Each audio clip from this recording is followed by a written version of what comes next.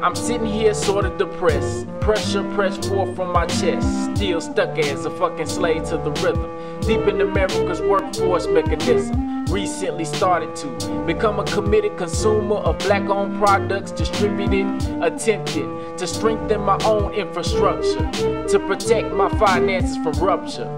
But why must my enemy interfere with the affairs of every entity? Still charging us taxes even when we want to separate. Shit makes my temper flare instantly. Considering this makes me gloomy, hating when this feeling runs through me. How can I escape this dimension that I'm living in till my existence begins again? Angels have no thought of ever returning you, not where the black hole of sorrow has taken you. Here is the shadow I live with numberless little white flowers will never awaken you.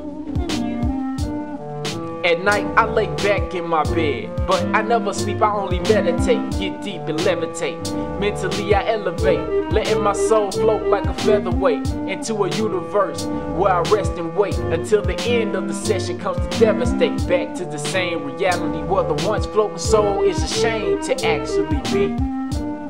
It seems every day's gloomy, smile on my face hiding the state that runs through me. Think I'm a nice person truly, so why does a life of hurt do me?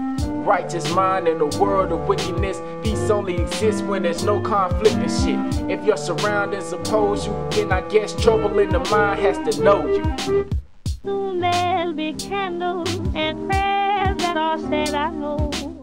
My heart and I have decided to end it all.